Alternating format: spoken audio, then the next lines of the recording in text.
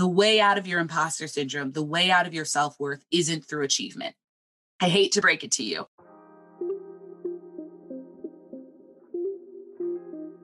Welcome to the Unconditionally Worthy Podcast. In this podcast, I will guide you on your journey to connect with the true source of your self-worth. Each week, we'll discuss barriers to unconditional self-worth, the connection between self-worth and relationships, self-worth practices you can apply to your life, and how to use self-worth as a foundation for living courageously. I'm your host, Dr. Adia Gooden, a licensed clinical psychologist, dance enthusiast, and a dark chocolate lover who believes deeply that you are worthy unconditionally.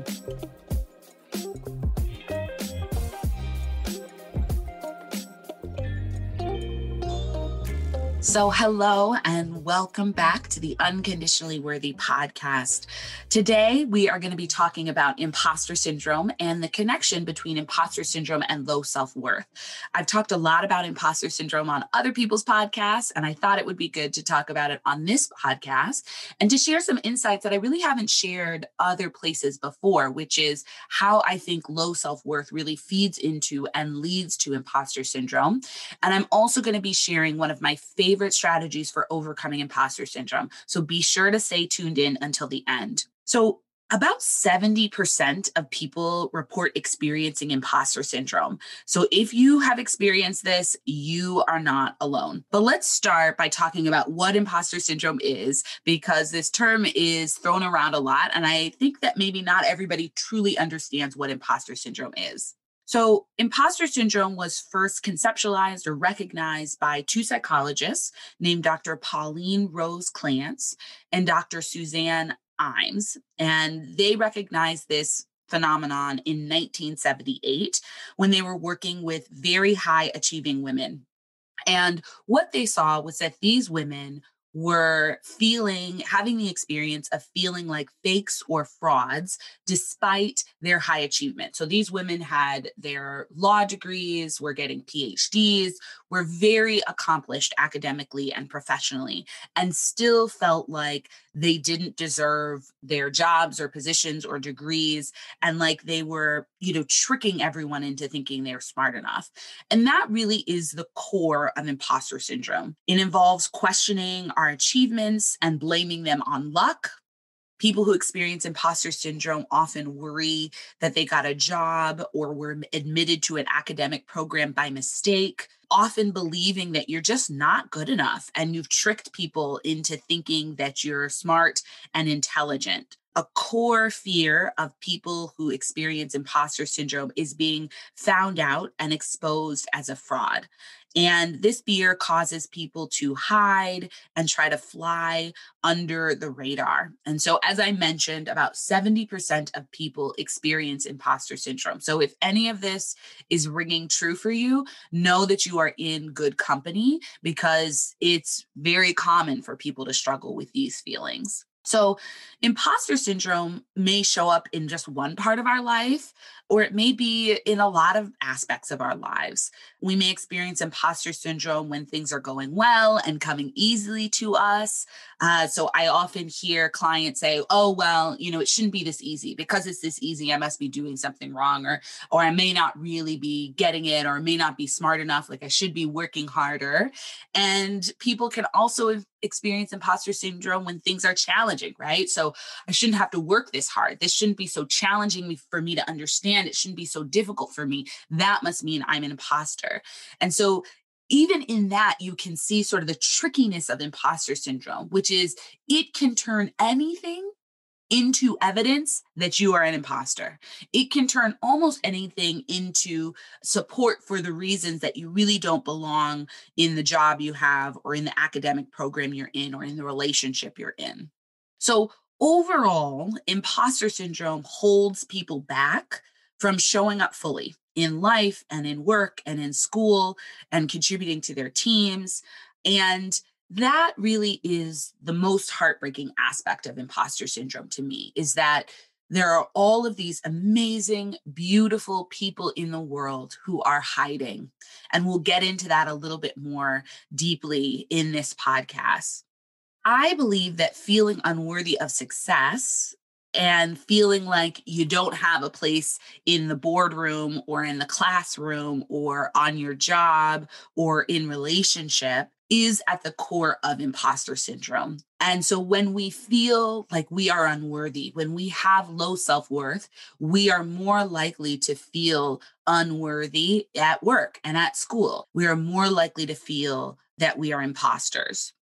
When we struggle with low self worth, we often feel like we don't have anything to offer. We just don't feel good enough.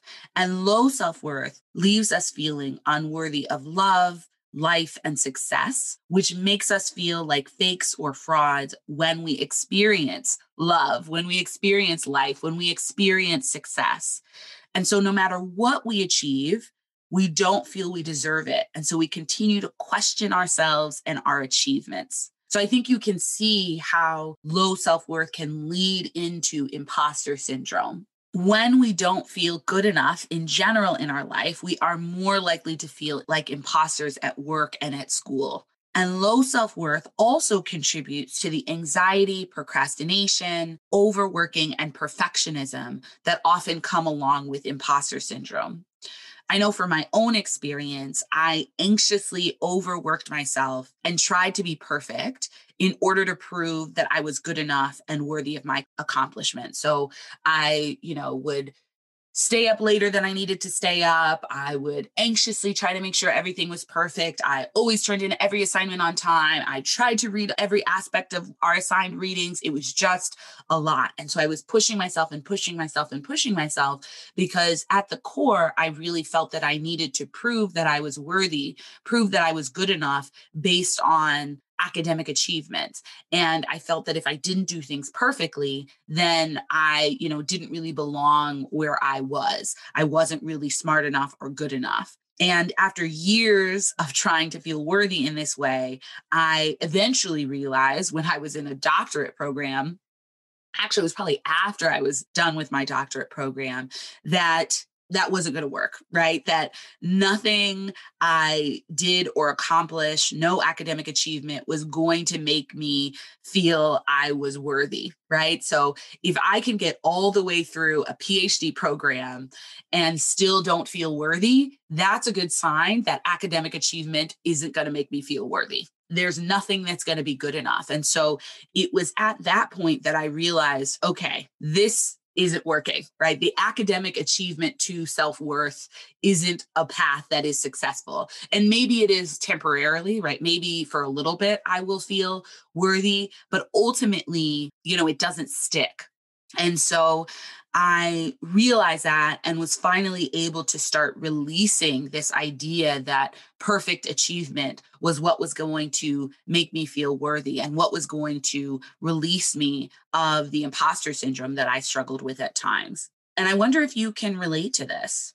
I wonder if you can relate to trying to prove your worth and overcome imposter syndrome through trying to be perfect or accomplish things and sort of feeling like you always come up short. Another way that I realized this path wasn't going to work is when I started speaking about imposter syndrome to lots of high achieving people. So college and graduate students at one of the top universities in the US, Black female law professors, women who were surgeons and fellows and residents. I realized through these workshops and talking to all of these high achieving people that if the way out of imposter syndrome and the way out of self-worth were achievement, it would have worked, right? They would have done it because they had all of the outside things. So what I'm trying to say here is that the way out of your imposter syndrome, the way out of your self-worth isn't through achievement.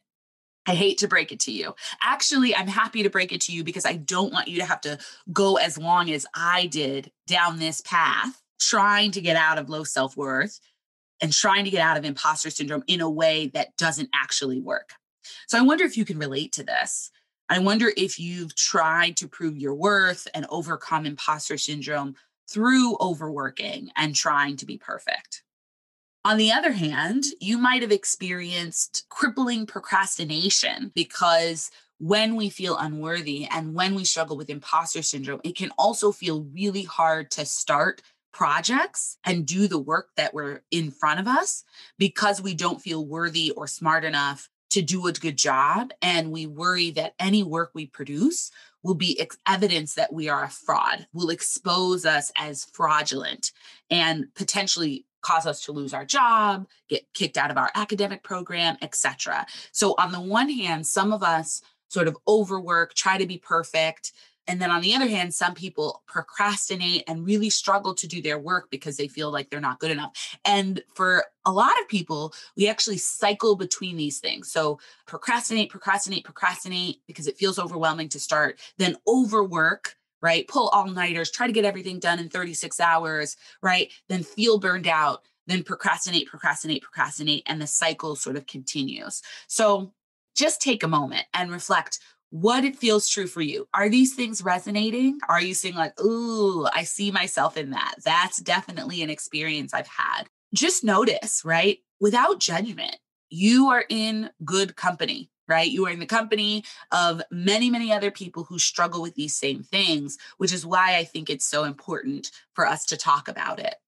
For me, the reason I am so passionate about talking about imposter syndrome, talking about low self-worth, and helping people to overcome these things is because I believe that one of the most heartbreaking aspects of imposter syndrome and low self-worth is that they both cause us to hide. We shrink and hide ourselves and our gifts and our talents because we don't feel good enough and we really don't believe that we have anything of value to share with the world.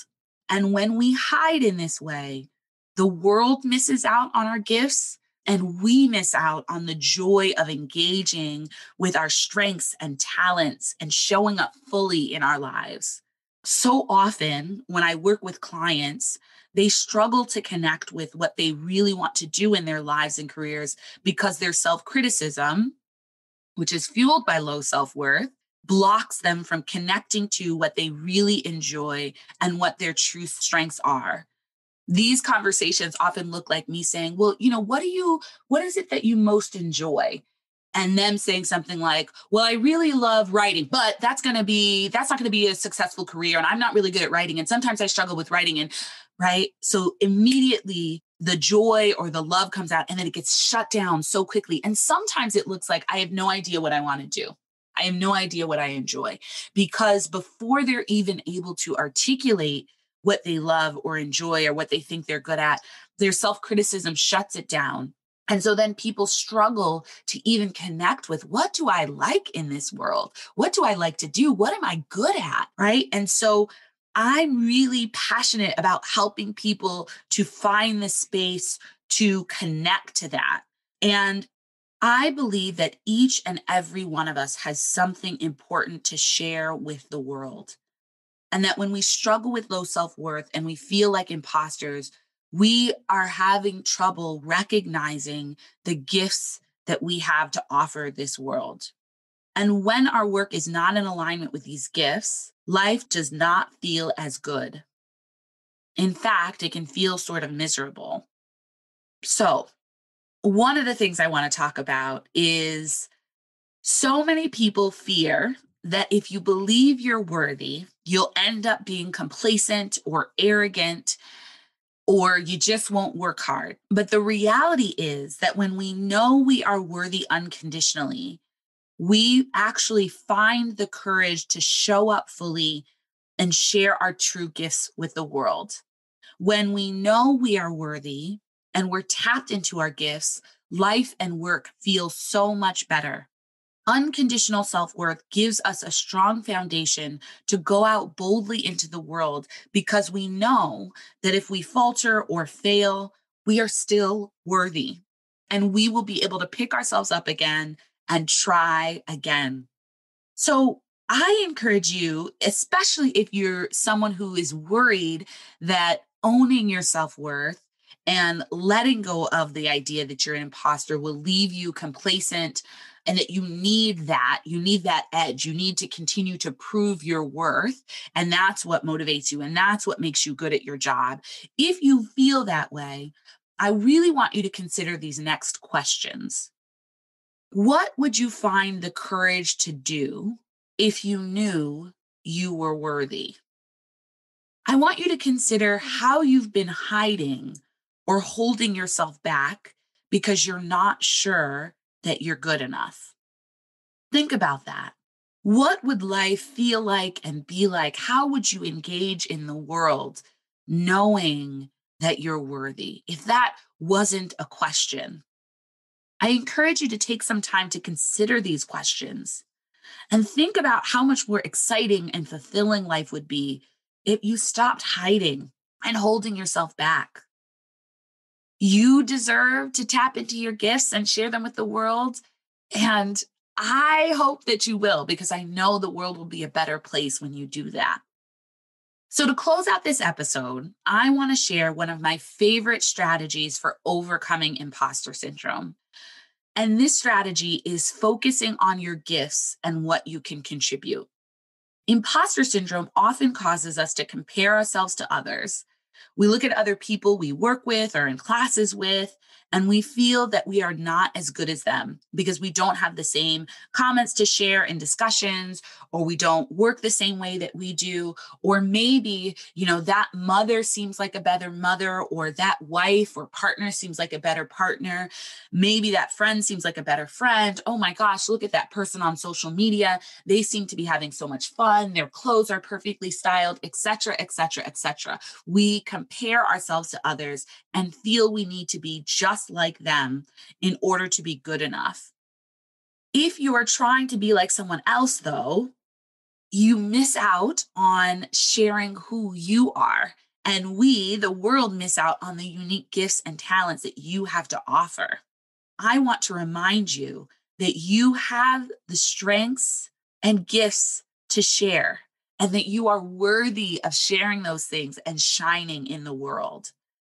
I also think it's important to note that no work team or educational environment is improved by having a bunch of people who are exactly the same. There's actually research that shows that diverse backgrounds and ways of thinking and working benefit our work and our educational environments. So, this way of combating imposter syndrome and the comparison that often fuels imposter syndrome is that instead of focusing on other people and what you like about other people and what you wish you had that was the same as other people, I want you to focus in on yourself. What are your unique gifts and strengths that you want to contribute to the world, to bring into your workplace, to bring into your educational environment? So, in order to start this, I want you to reflect on and identify your strengths. And just hold on for a minute. If you're saying, Adia, I don't have any strength, there's nothing I'm good at, pause, because I know there is. So, take some time to answer these questions. What are you good at? Are you a good listener? Are you a good writer? A great speaker? Are you empathic? Do you ask great questions? Are you awesome with numbers? Do you organize things well? Take some time to think about what your strengths are. You might be really creative. You might be a great problem solver. Often, our strengths are things that come easily and which we do naturally without even thinking about. So, I'll give you an example from my own life. I recently did the Gallup Strengths Finder and found out that one of my top 5 strengths is strategic. Now, if you had asked me, hey, Adia, are you strategic? I would have been like, no, I'm not very strategic. That's not something I'm very good at, right? And so it was surprising to see that as one of my top 5 strengths. But one of the things they said is that because of the way my mind works, I often sort of shuffle through, look through a bunch of different options and choose on a strategy really quickly in my head. And it's not an external process for me all the time. And so, because this is something I'm really good at and do very quickly without a lot of intentional thought, I didn't think it was a strength. I didn't recognize it as one of my strengths. So, even having this Gallup Strengths Finder and realizing, oh, I am strategic. There are things I'm doing that are very strategic. I'm just not recognizing it as such. And so I give you that example because for you, some of your biggest strengths may not be things that you recognize. They may be things that you just do all of the time without knowing. Maybe it's the listening. You find everybody always wants to come to talk to you about their issues. Maybe it's the empathy. Maybe it's the problem solving. So take some time to think about this. And if you're having trouble identifying your strengths, consider talking with a close friend or a loved one or a colleague about the strengths they see in you. And it can feel vulnerable to own our strengths because we worry somebody else will say, oh, you're not really good at that. But I encourage you to try to do it anyway and write these things down. What are your strengths? What are the things that you do naturally that you're really good at? And once you've identified your strengths, consider how you would like to share them in the spaces that you're in the world, in your job, at school, on your teams, in your community. How do you want to show these things? How do you want to show up in these spaces? Do you want to ask great questions? Do you want to be a listening ear for people? Do you want to help people problem solve? Do you want to organize and plan? What are the ways you want to bring these strengths? And I really do want you to write these things down because having a list will help you during times when you feel like an imposter. This is a list you can return to when you're feeling nervous about something, when you're wondering if you really belong in that space.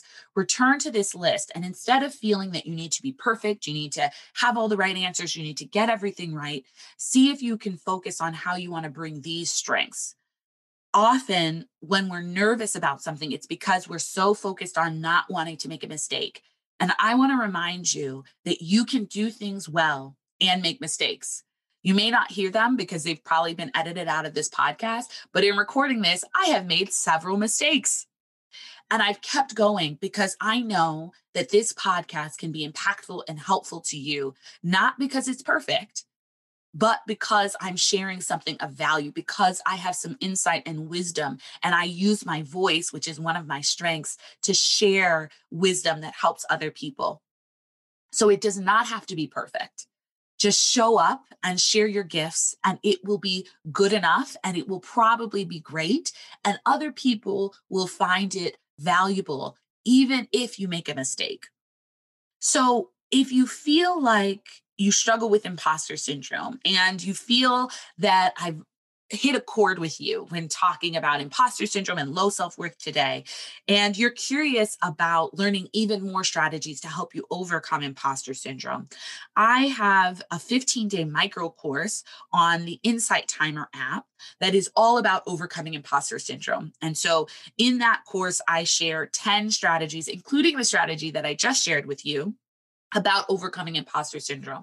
This is a great course for you if it's something you're struggling with and you're really determined to overcome it. It's, about 10-minute recordings every day. It's pretty easy to get through, and you're going to learn some great practical strategies. So that will be linked in the show notes, and you can check it out on Insight Timer. I really hope this episode on connecting low self-worth and imposter syndrome has been helpful to you, and that you will put the strategy of focusing on your gifts and what you contribute into practice. I want you to pay attention to what it feels like to show up and share your gifts without worrying about being perfect, because I imagine you're going to feel so much better, so much more alive, so much more engaged than when you're worrying about doing everything perfectly. My goal is that this really inspires you to shine in the world, because the world needs your light and you deserve to share it. So I hope this has been helpful, and I will see you next time on the Unconditionally Worthy Podcast. Thanks for joining me this week on the Unconditionally Worthy Podcast.